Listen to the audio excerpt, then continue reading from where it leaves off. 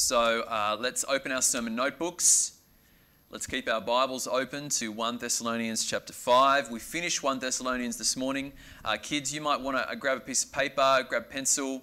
You might want to draw a picture during this time. You might already have the Lego set out, ready to be making something that springs to your mind as you hear God's word proclaimed this morning. But for all of us, let me pray. Our great God and Heavenly Father, we thank you that you are not like the gods of stone and wood.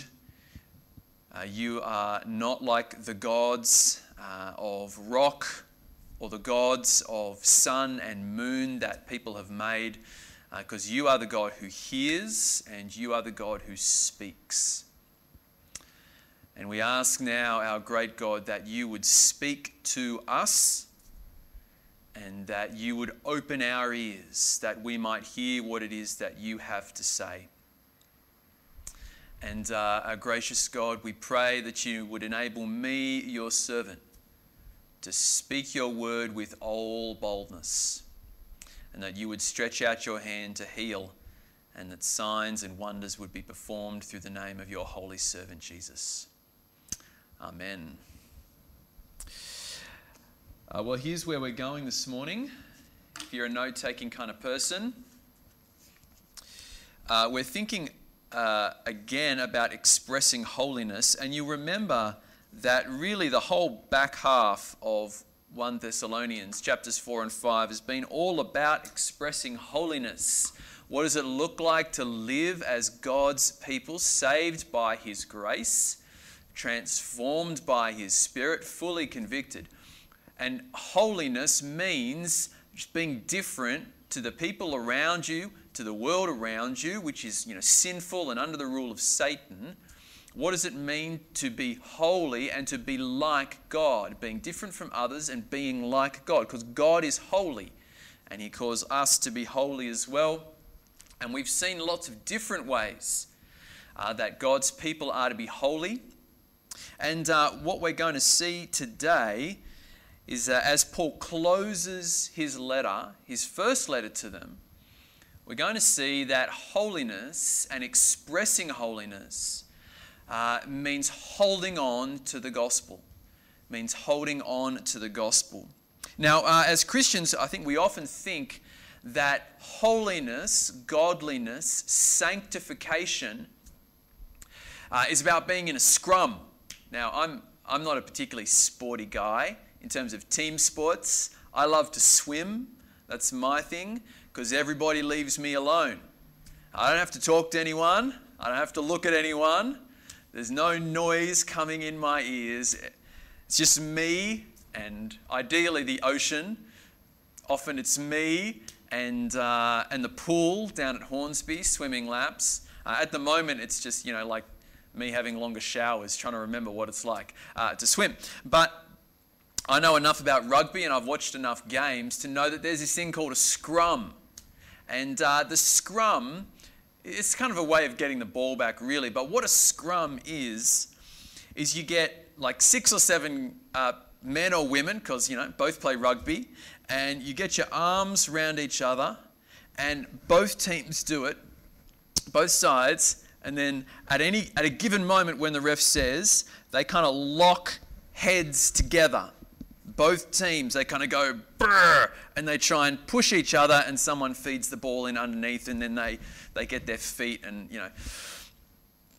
Now, we often think that holiness, sanctification, is like being in a scrum with Jesus. Because you remember a few months ago we talked about how salvation is monergistic, which means that God alone does it, He saves. But salvation is synergistic. It's us working with God. And we think, oh, well, if we're working with Jesus on our sanctification, then it's like a scrum.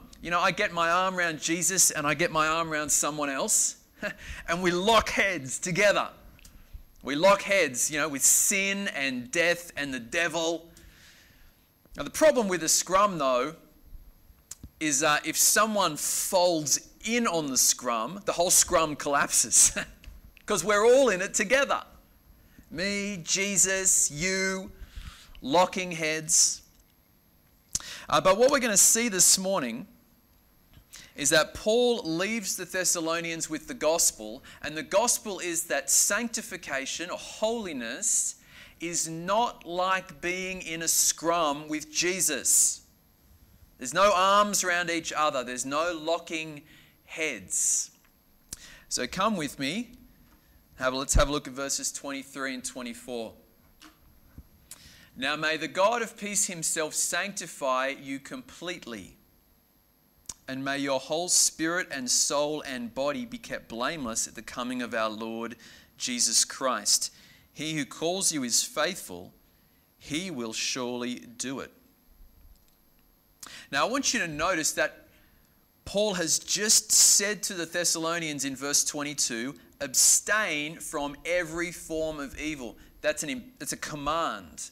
Abstain from every form of evil. And in the very next breath, he says, may the God of peace himself sanctify you.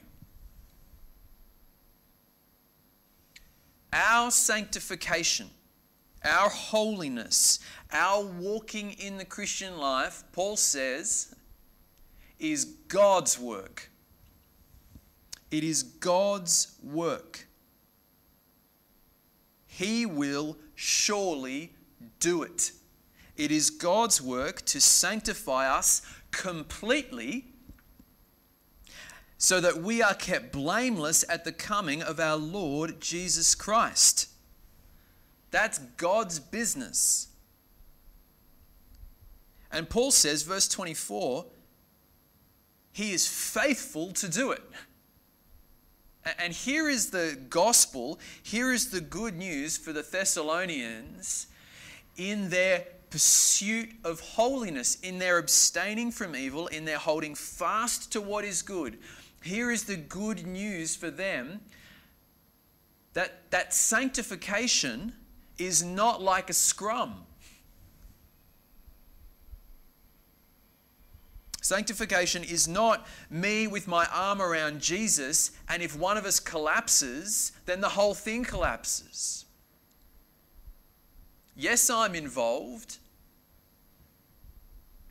but Jesus is the one who will do it in the end. He is faithful, he will do it, he is the God of peace, and he will sanctify us. Holiness is not like a scrum. Holiness is like sitting on someone's shoulders. Yes, we're both doing it, but in my holiness, I am like a little child sitting on the shoulders of Jesus Christ. And he is the one who will carry me through. And yes, I'm there. Yes, I'm growing in holiness. Yes, I'm abstaining from evil and holding fast to what is good. I'm trying not to quench the Spirit. I'm trying to exhort others. Like we heard last week, I'm trying to listen to other people's exhortations and admonishments of me. But in the end, I am like a toddler sitting on the shoulders of Jesus Christ. And he is the faithful one. He is the one who will present me blameless when he returns. And this is just such good news. Because if sanctification is like a scrum, if I collapse it, the whole thing collapses. But if salvation is me sitting on the shoulders of Jesus, well, I can fall all over the place. I mean, I've carried my kids on my shoulders, right? When they're little toddlers, and they're like this. Whoa! They're like reaching down and hitting their heads on stuff and falling over and trying to grab the light globes as I walk through the house. But I hold on to them, and they don't fall off. And that's what Paul is saying to the Thessalonians. It is the God of peace who will sanctify us, friends. And he is faithful. And he has called us, and he will do it. And that is good news for us this morning. And he will do it completely. Now, I want to think a little bit about this phrase, the whole spirit and soul and body be kept blameless at the coming of our Lord. Now, big picture is that Paul is saying he is praying and he believes that God is faithful to keep the whole person blameless, the whole person holy and sanctified. He is able to work on the whole person. But it is interesting that he uses these three different terms, spirit, soul, and body. And so I just thought, look, we might just have a little think about what the Bible teaches about what we are as human beings. And I've just got a couple of verses that I want to read out. Luke chapter 10, verse 27. This is Jesus. He answers the Pharisee, "You shall love the Lord your God with all your heart and with all your soul and with all your strength and with all your mind. And you shall love your neighbor as yourself." Now, first thing I want to just point out there is that Jesus himself teaches us that there is more to us than just our physical bodies. Paul here in 1 Thessalonians 5 is just echoing what Jesus teaches in the Gospels, which there are different parts to us. Hearts, souls, strength, mind. And whatever we might make of any one of those things, they thought the heart was a particular thing. We might think the heart does something different. But whatever you make of it, both Jesus and Paul are teaching us that human beings are more than just this kind of physical body that we have. We're more than just the kind of physical chemicals that our brain produces. I mean, we talk about, I felt it in my guts. We talk about, someone broke my heart. And Jesus actually reflects this in his own life. Matthew 26. This is the story of Jesus in the Garden of Gethsemane. Taking with him Peter and the two sons of Zebedee, he began to be sorrowful and troubled. And then he said to them, "My soul is very sorrowful, even to death. Remain here and watch with me." Jesus says, "My soul is very sorrowful." Jesus identifies this part of him that is deeply sorrowful. But he kind of doesn't mean his physical body is very sorrowful. His physical body expresses that sorrow by sweating drops of blood, we're told later in Luke's Gospel. But Jesus says he has a soul. Now, what's a soul?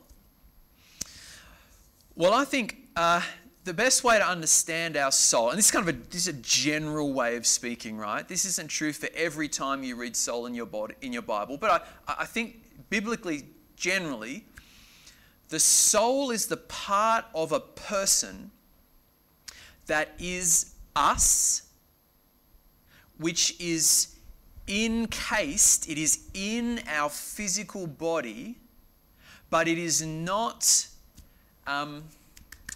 kind of dependent on our physical body. Right? That's our soul. We might call it a personality, a character. It's kind of who I am. I'm Mike, with all of the things that make up me. And my body and my soul are here together right now, but my soul and my body are also not the same thing. And here's how I know. Imagine you cut off one of my arms. Please take my left arm first because I'm right-handed. But imagine you cut off my left arm, and let's call that 15% of my body mass, right? Now I'm 15% less, I'm body mass, right? I'm down on body mass. But if you cut off my arm, you don't cut off 15% of my soul, do you? Now let's imagine that, you're being generous and you leave me my right arm, but you take both my legs, right, as well as my left arm. We're kind of getting into that Monty Python scene where, cutting off different parts of the body and it's all okay. Let's call my legs like another 15%. So between this arm and these two legs, you've cut off 45% of my body mass. But you haven't taken 45% of my soul, have you? Because our soul is in our bodies, but it's in some deep, mysterious, God only knows kind of way. It's contained in us, but not dependent on us. And yet the funny thing is that we know that when the whole body dies, the person is not there anymore. When I die, my brain switches off, my heart stops beating. That soul, it won't be here anymore. So the soul, I think, generally is that part of me that makes me, me, and you, and is contained in this body, and yet at the same time is not kind of dependent on it. Now, what's the Spirit? Well, Romans 8:16, the Spirit himself bears witness with our spirit that we are children of God. Now, I think every person has a spirit, and sometimes in the Bible, the spirit and the soul are almost synonymous. They almost mean the same thing. But I think there is some kind of help in the Bible, particularly here in Romans 8, to see that the Spirit is me relating to God. Right? God is spirit, and those who worship him must worship in spirit and in truth, says John in John chapter 4.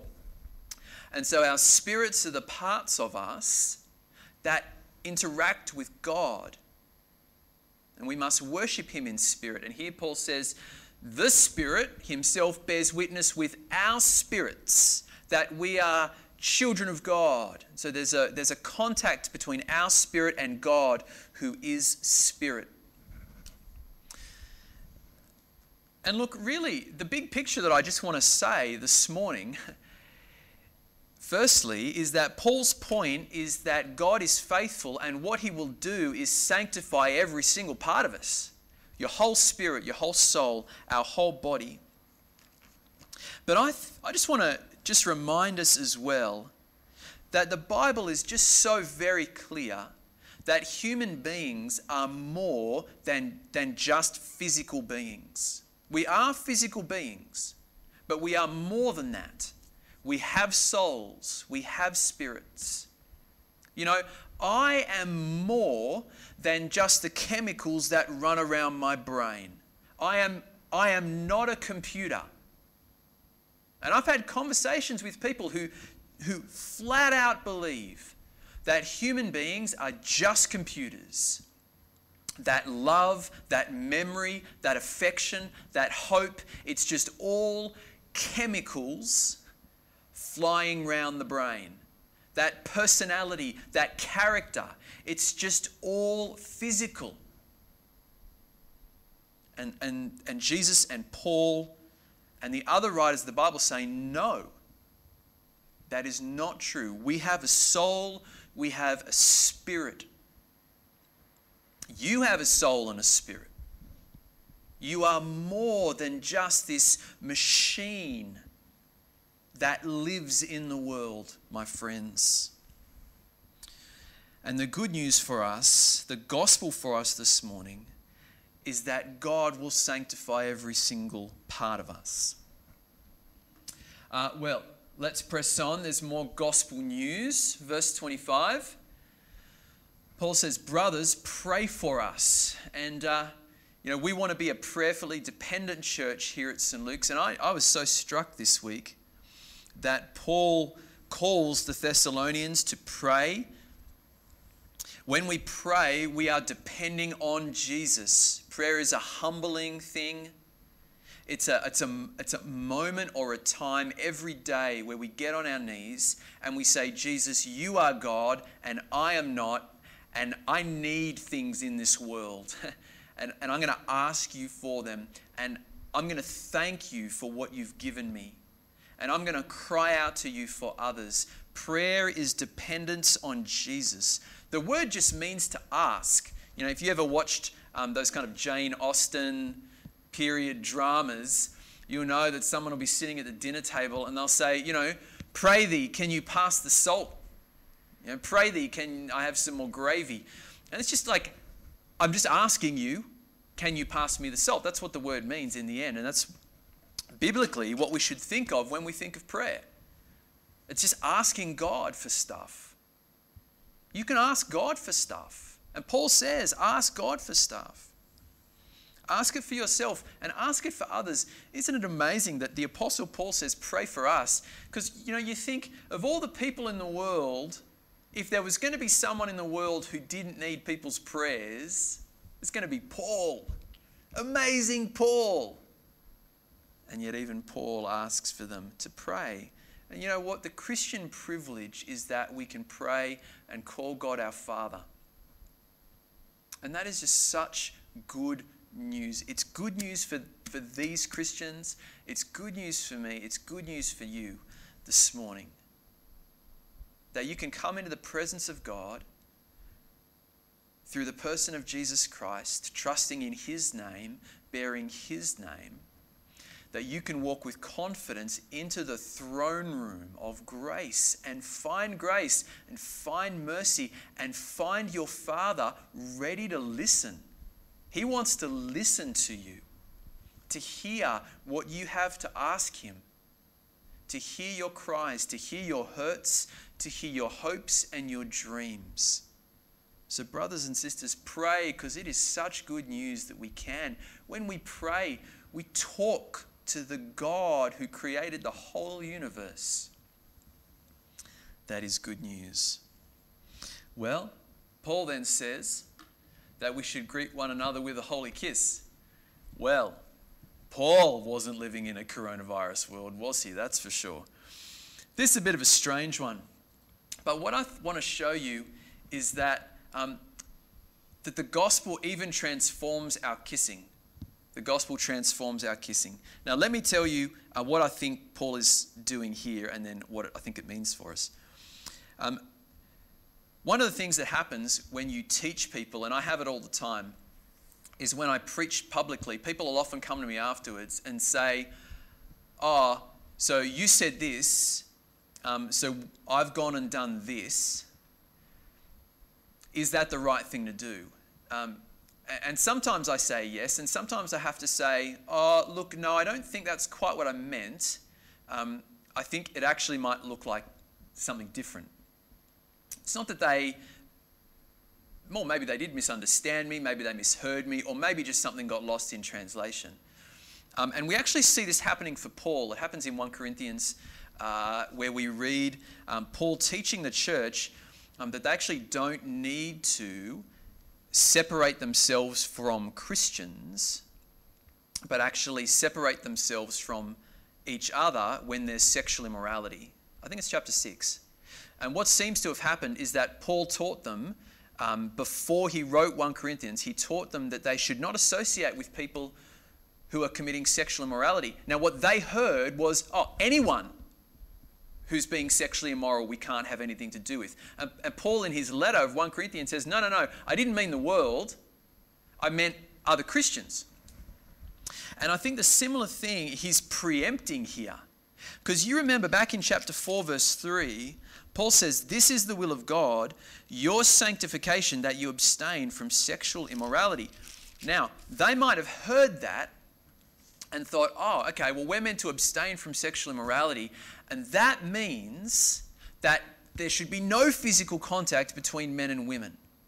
Now, the thing was, in the day that this is written, giving someone a kiss was a way of saying hi. I mean, in Australia at the moment, we just keep our hands in our pockets when we meet one another so that we don't have to shake hands. Some bold people do the elbow. Someone did that to me on Friday morning. I do not think it's going to catch on. I really hope it doesn't catch on. But we're used to shaking hands, right? And we had this funny season where it became a way of greeting one another in Australia, that you would kind of give them a kiss or a hug. But that's just not... It always felt a little funny, and who knew the rules around it, and I just never knew how to process it. But in some cultures, even today, there is hearty kissing on the cheek. Like between men, between women, there's 2 kisses. Some countries, they have 3 kisses, mwah, mwah, mwah, on each side. Some on the forehead, mwah. And in Asia Minor, where Paul is writing to, they would greet each other with a kiss, right? But so that they don't misunderstand Paul when he talks about them being sanctified and abstaining from sexual immorality, he says, no, you should greet each other with a kiss still. It's just that your kiss is holy now. Your kiss is holy.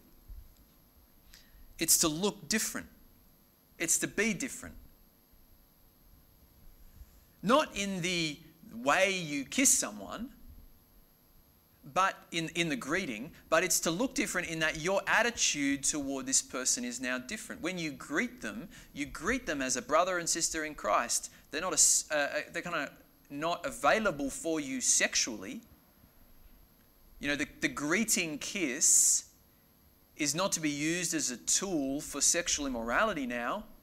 It's a holy kiss that you give to one another. You see, when we're following Jesus, there are things that we stop doing, there are things that we start doing, and there are things that we do differently with a different attitude. When you start following Jesus, we stop stealing, we stop swearing, we stop getting drunk, we stop speeding in our cars. A whole bunch of things we stop doing. And there are things that we start doing. We start reading our Bibles, we start praying, we start serving in church, we start pursuing sanctification and holiness and righteousness, all the things we've been hearing about. And there are things that we keep doing, but we do them with a different attitude now. We follow Jesus, we keep going to work, but we work as those who work for Jesus, and so we do a good job. We keep going to sport, but because we follow Jesus, we're good sports people. We love one another, and we love our opponents on the pitch. We still go shopping as Christians, but our shopping is no longer, the means for us to fill this hole in our lives with products to make us feel better about ourselves. Shopping becomes about providing for my own needs and the needs of my family. And Paul's saying we still greet one another, but we just do it in a holy way now, acknowledging that you are a member of the body of Christ, I am a member of the body of Christ, we belong to Jesus, and we're going to be holy together.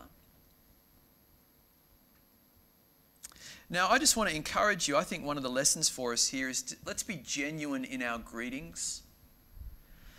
I think sometimes I've met men who, when they want to shake your hand, you really just get this sense that it's a contest in masculinity. Who can break the person's fingers first? Not every man, but some men. And men, can I just say to us, our greetings to one another are not to be contests in masculinity. They're meant to be moments of genuine affection and acknowledgement. Hey, you're here, and it's great to see you. And I think sometimes for women, greetings can be just as ungenuine or disingenuous. Whether they're shaking hands or, giving a kiss or a little hug, or sometimes it can you just get this vibe that, yes, this person is giving me a peck on the cheek, but I'm not really sure how they feel about me. I've seen it in movies. It's the kind of really fake person at its most extreme. But we want to be genuine in our greetings as Christians, remembering that our greetings are holy. All right, verse 27, Paul says we are to read, I put you under oath before the Lord to have this letter read to all the brothers. And what he's saying is that the good news is that everyone has access to God now. The good news is that in Christ, by the Spirit, God has spoken to the world. He speaks through the words of the apostles. He speaks to his Son. And everybody should have access to what God has to say. So he says, read the letter to everyone. Don't just give it to one person in particular and say, hey, look, I really think this is meant for you. You need to really hear this stuff. But also, the reason you've got to have it read to everyone is because some people can't read. How are they going to know how are they going to know what God has to say to them? How are they going to grow in holiness if no one reads it to them? Because they can't read. So the letters of Paul are meant for everyone, not just for the person that, we might think is sinful, and it's not just for the people who can read. God's word is for everyone. And that's why when we gather together every week, we just read parts of the Bible. We read books of the Bible all the way through, just one after the other. And you might wonder, why are we reading Nehemiah? Because Nehemiah is God's word. Has things to say to us. Has lessons to teach us. And it's really important that every member of St. Luke's has the chance to hear the word of God in Nehemiah. It's the same reason that we read the Bible from 1 Thessalonians, and then at a different point I preach on it. Because we want to hear God's word read. And not everyone in our church can read very well. And we want to be a church here at St. Luke's that is available for every person of every level of education. And some of our kids can't read yet. That's okay. They can hear God's word. Maybe there are adults in our church, people who will join our church in the future who can't read. We want them to have full access to God's word. And so Paul wants that for the Thessalonians as well. And so he commands them to read the letter. Finally, verse 28. The grace of our Lord Jesus Christ be with you. The last kind of point of good news that Paul gives to the Thessalonians is that Jesus is gracious. Jesus is gracious, filled with grace, and he wants that grace to be with them. Grace is just generosity. That's what the word means. A generous gift. And he says, now may the generosity of Jesus be with you. What he wants for them is that they remember that Jesus is generous. All of their salvation, all of their lives, it is all his gift and his constant working in them, his constant activity in them. He is the faithful one. He is the one who will do it, not because of works, not because of who they are, but because he is gracious and generous. So, brothers and sisters, live on grace. Live on grace. Let grace be the oxygen that you breathe this week. When you wake up in the morning, just think, Jesus is gracious. And that is why I exist. That is why I am saved. That is why I'm one of God's children. And when you put your head on the pillow at night, think, Jesus, you are gracious. And you have sustained me through this day. You've given me breath in my lungs and thought in my brain. You've given me forgiveness of my sin for the wrong things that I've done. The good things that I've done have been done in you, and all because of your generosity. And Paul wants the Thessalonians to live and breathe grace. And so, brothers and sisters, let us live and breathe grace this week. Because that's the gospel. That's the gospel. The gospel that Paul leaves them with. The gospel is not Jesus wants to forgive your sins if you want it to, if you want him to. That's not the gospel. The gospel is that Jesus is God and he is gracious. The gospel is that Jesus is God and God has raised him up and exalted him to the highest place. That God calls sinners out of darkness, out of sin, into his light so that he might sanctify them, he might change them, so that he might bring them together in a family. And all by grace. That's the gospel. That we can pray, that we can hear God speak, that we can be made holy. That's the gospel. And what do we do in response to that? Well, we repent of our sin and we believe the good news. That's the gospel, friends. The Lord Jesus Christ is with us. We belong to him. So live that, breathe that this week. Make it the oxygen of our lives. Let's make it the oxygen of our church. Lord Jesus, we thank you for your grace, and I pray now that your grace would be at work powerfully in each and every one of us. As we sit in our living rooms, in our beds, in our kitchens, Jesus, would your grace be working, sanctifying, making us holy. We sit on your shoulders, Jesus, and we trust you. You are the faithful one. And more would you work in us and carry us forward to that great day when you come and we stand before you blameless in holiness. Praise you, Jesus. Amen. All right, well, we're going to go to a song and then got one question that's come in via text. I'll just read it out. How do you deal with God's response to prayer when his response is not as you asked for? So it's a really question about unanswered prayer, or when he answers it in a different way than what you asked.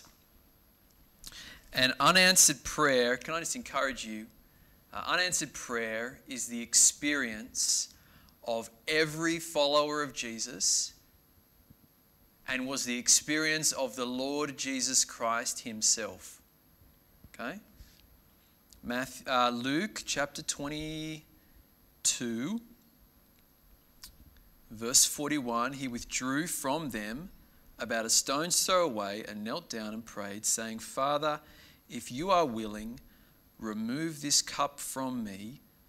Nevertheless, not my will, but yours be done. Did you hear it? There is he asks his Father to remove the cup from him. And God the Father said no to God the Son. So the Lord Jesus had at least one of his prayers, I think probably only one of his prayers, but one of his prayers went unanswered. And he was faithful, wasn't he? He was faithful in not being given what he asked for, but still being obedient to his heavenly Father. And I think there's the first lesson for us, that sometimes we ask for things for ourselves or for others. Sometimes God says no, and we need to learn from Jesus and follow Jesus in being faithful to what we do know God wants us to do, even when he's said no to our prayers. And the Lord Jesus knew that the cross stood before him and that was his Father's will, that he should lay down his life for his sheep. And Jesus was faithful and trustworthy. And for the joy set before him, he endured the cross. So I think the first thing I want to say is, if God has not answered your prayers or even answered them in ways that you find strange or different, then be encouraged. You're in good company, and learn from Jesus. The second thing I want to say is that Luke chapter 18, Jesus tells his disciples a parable in chapter 18, verse 1. He told them a parable to the effect that they ought always to pray and not lose heart. One of the reasons God says no to our prayers is because he wants us to pray and not lose heart. He wants us to be steadfast in prayer, is what Paul calls it. Be steadfast in prayer, Romans chapter 12. And sometimes God just wants us to keep praying and keep asking. It's not that he said no. He's completely, he said no, not right now. You be steadfast in prayer. And so can I just encourage you, keep praying. Keep asking the Lord. But as you do that, my third encouragement is to ask the Lord if you are asking for the right thing. Because it might be that the longer you pray for something and the more you read your Bible, you realize that actually the thing you were praying for was not the right thing to be praying for, and you end up not praying for it anymore. And so that might happen as well. So don't just monologue to God, but have a conversation with God in your prayers. God, I'm praying for this. Is this what you want? And where in your word does it show me that that is what you want? So that's my encouragement to you. Next question. Don't we still have an obligation to choose to accept God's grace? Look, I would say, thank you, that's a great question. Don't we still have an obligation to choose to accept God's grace? I would use different language because I think language is important. So I wouldn't use the word choose there. I would use the word respond. Yes, we still need to respond to God's grace. But the way we respond to God's generosity is by trust. It's by faith. Okay? This is the thing. The gospel is that Jesus is King. Jesus is Lord. Mark chapter 1 verse 1, the beginning of the gospel, Jesus, Christ, Son of God. Jesus is the Christ, God's King, and He's God's Son. And you believe it or you reject it, but it is true. Okay? But it's not like Jesus is offering me a Christmas present and I say, oh, thank you, Jesus, I will take this. The gospel is just news, and I go, okay. I believe that Jesus is the Christ, God's Son. Now, I've also spent a lifetime rejecting that news in lots of different ways. And so one of the ways I respond is by repentance. Jesus, I'm so sorry that I rejected you as God's King and Son. I'm so sorry for that. And I'm sorry that I went and then did all this other stuff that ruined my life and ruined other people's lives. So I think I would just change that word to responding, because I think faith is responding. If you need an image, the image Jesus himself uses, he says, just as Moses lifted up the snake in the wilderness, so the Son of Man must be lifted up, that anyone who believes in him will not perish.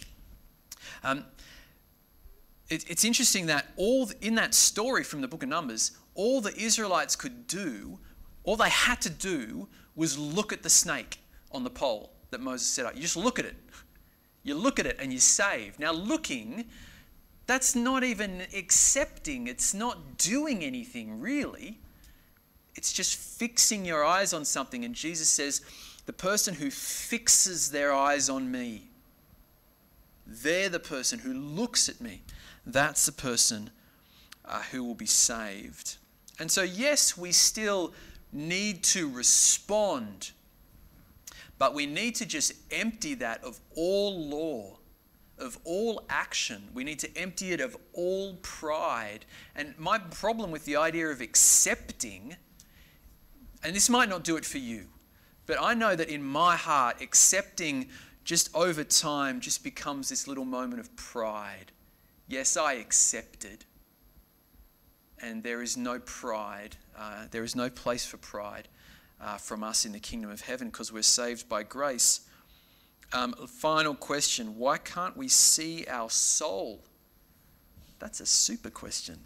Why can't we see our soul? Well, I think much the same way that we can't see our spirit, because they're invisible. And they're non-physical. So there are parts of me, parts of you that are physical. This, I can hit it. My soul, my spirit, I can't. That's why you can't see God, because God is spirit.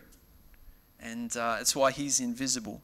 So we can't see our souls because they're not physical, which is why we can't cut them off, why we can't scoop them out.